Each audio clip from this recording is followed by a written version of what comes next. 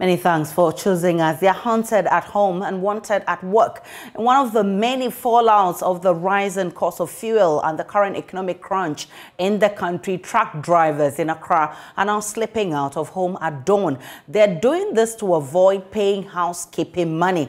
Manuel Cranting speaks to some of them for our latest edition of the Joy Living Standard series.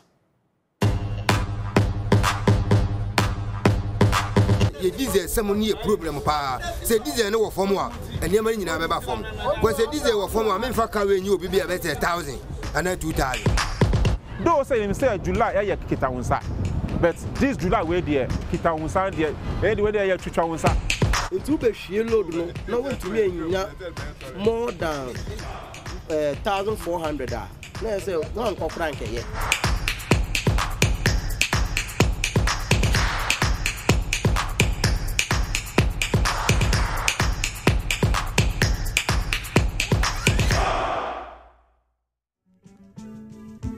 Yeah, break a class.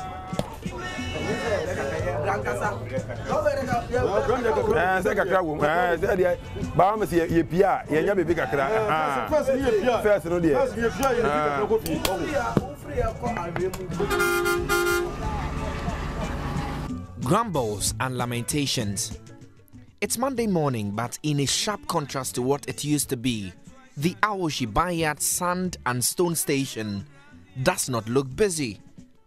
The loading boys stand idle and the truck drivers play drafts to while away time. This has been the scene here for months now. The works are not coming. The boys are there. We have here. We have over 300 people to 400 who, apart from the tipper drivers, we have sand and stone sellers, and we have the loaders, the boys who are loading to get something for their family. The money that they have been getting is not sufficient. So if they get it today, hand to mouth. In just 6 months, the price of an essential input for the truck business, diesel, has almost doubled, selling now at 11 cedis 30 pesos, up from 6 cedis 70 pesos in January 2022. This has made it near impossible for the drivers to meet their targets. The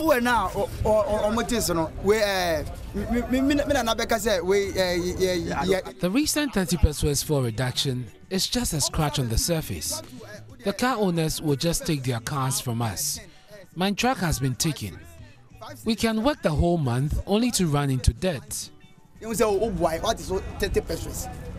4 CD 70 pesos no na wo de nyina so ai gas ni de omo yiji pa bebre ya we ni ka ya je mi ankasa kura me ka ya je me ka ses na ma so ba ya sa bosu ka ko wo ni twa ka bosu me ni beso no o de ka nti ground ko prese that time chop me you market here ko de ka because they had green na ya ka wona no ka no de boarding.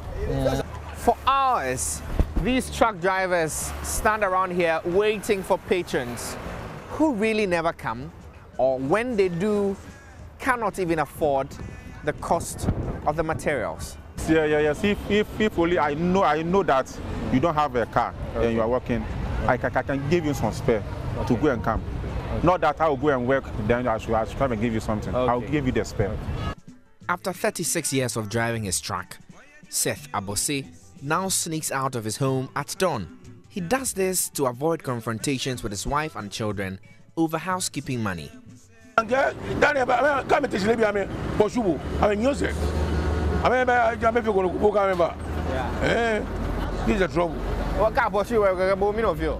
My kids are always pursuing me for money, so I wake up very early to avoid meeting them.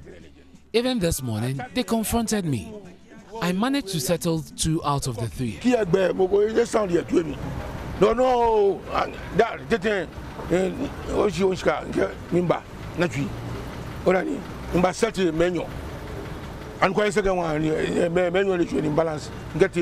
But Seth is not alone. Many more of his colleagues actually live this reality.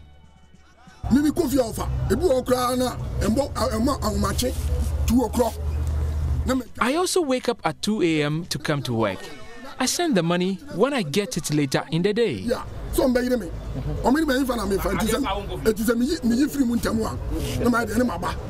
While they struggle with their families and suits at home, the drivers have their truck owners to answer to. Many of the truck owners are taking back their vehicles, gradually pushing the drivers out of job. Scanning in 1 week says, last week, no, and I do my me and I came. Last week, no, This is my sales for 1 week, which was owed me from last week. My boss took his truck because I couldn't pay promptly. I'm going to pay now. I hope he returns the truck to me. So